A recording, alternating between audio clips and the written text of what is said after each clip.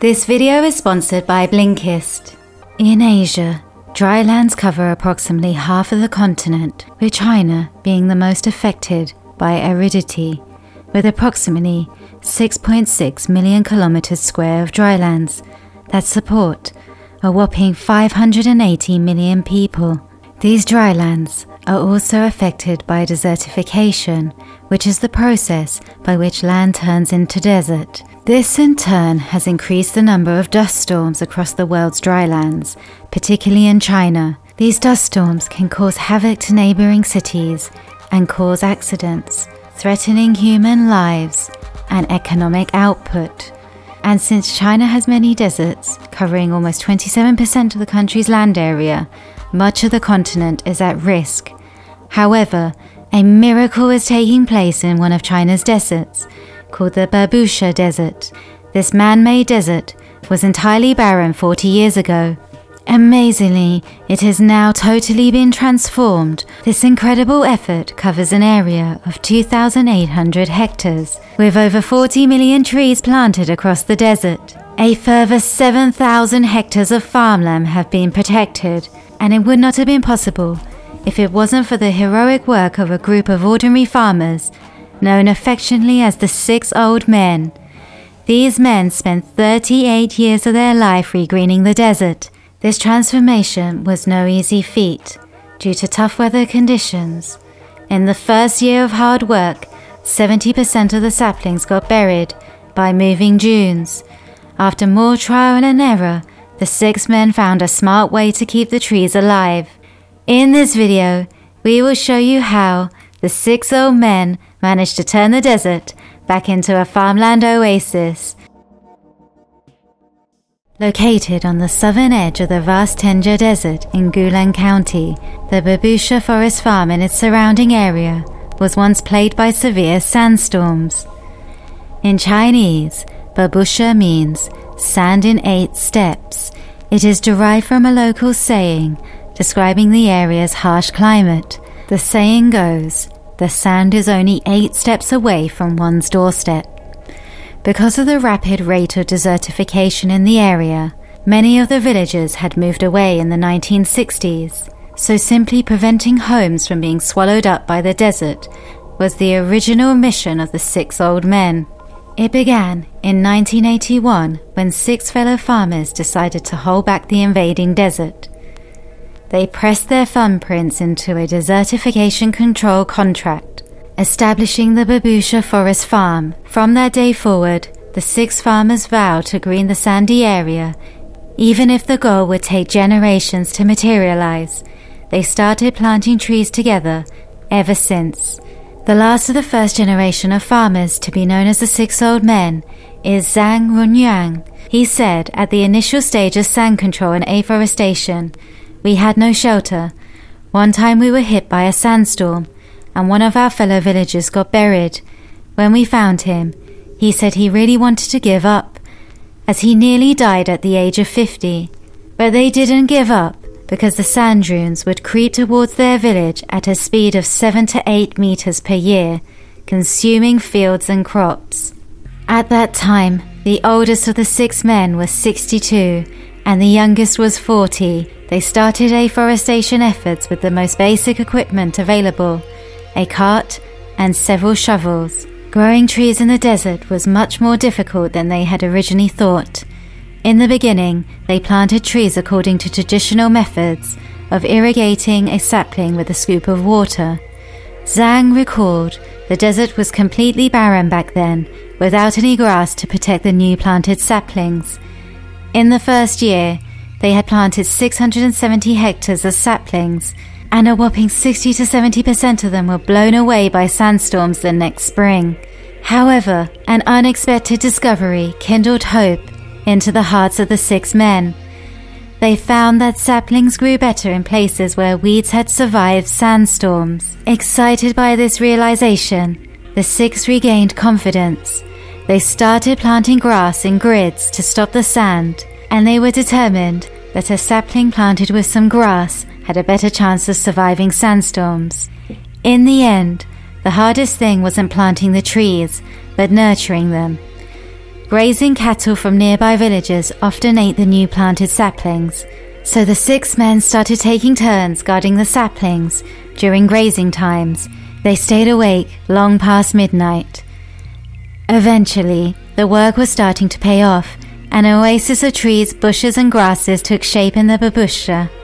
The local forestry bureau liked what they saw and decided to offer support, which enabled them to build 3 small houses in the desert.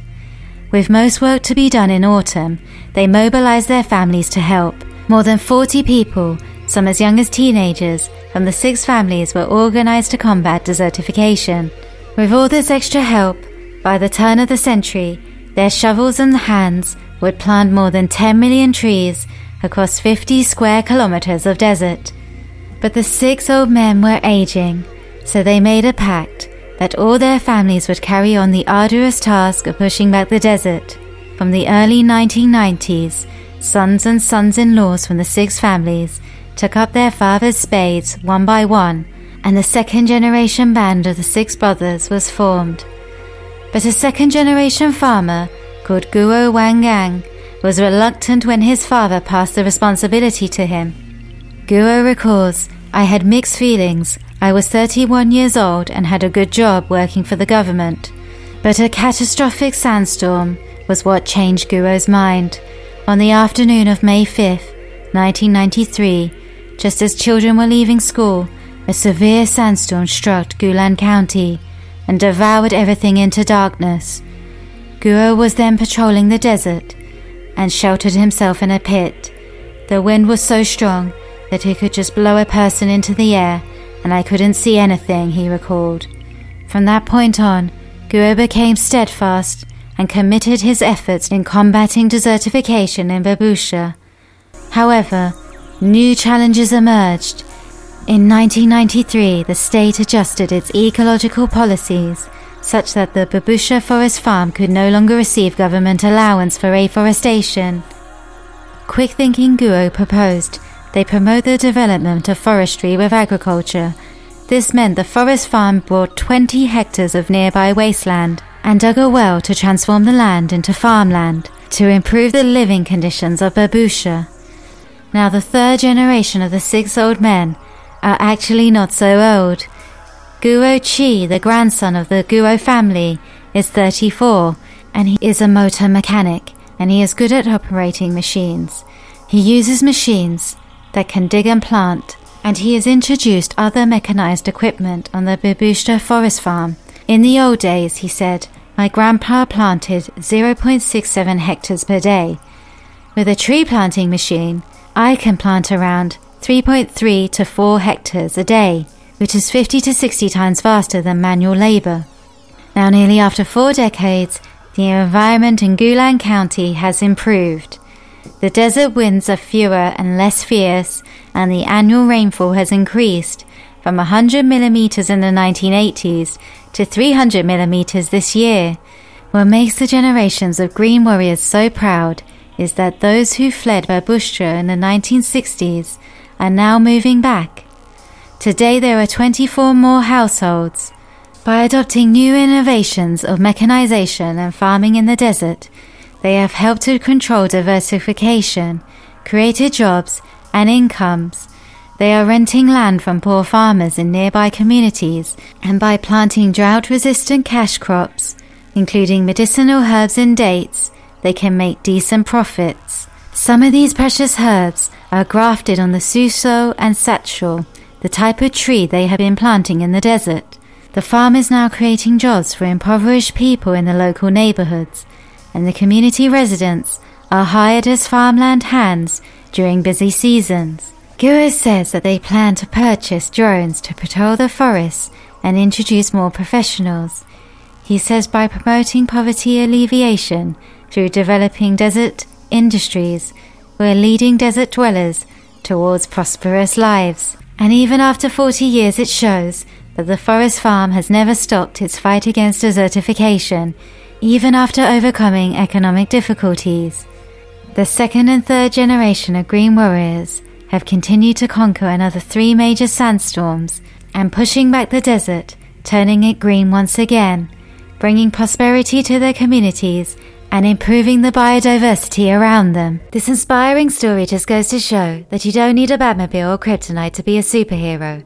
The Everyday Hero Manifesto by Robin Sharma, which is available on Blinkist, teaches that we all have the capacity to become our own heroes. By following the steps in the manifesto, you can unlock skills and make simple shifts in life, which can reap enormous rewards. Just like the 6 old men, it's never too late in life to become more productive, happier, and more fulfilled versions of ourselves. This year, for 2023, I want to become my own hero, and using Blinkist is helping me get there. Blinkist gives you quick access to the most important advice and information from over 5,500 non-fiction books and podcasts. 15 minutes is all it takes to get powerful insights from 27 different topics. Being educated and entertained at the same time is why I like Blinkist over any other product. You can also share your collections with one friend or family member. With Blinkist Connect, you can send an invite, and once accepted, they will get full access to Blinkist with their own separate account. This means you get 2 for the price of 1. So don't miss out. Get 25% off Blinkist Premium and enjoy 2 memberships for the price of 1. Start your 7-day free trial today by clicking the link in the pinned comment and the description. Thanks again to Blinkist for sponsoring this video.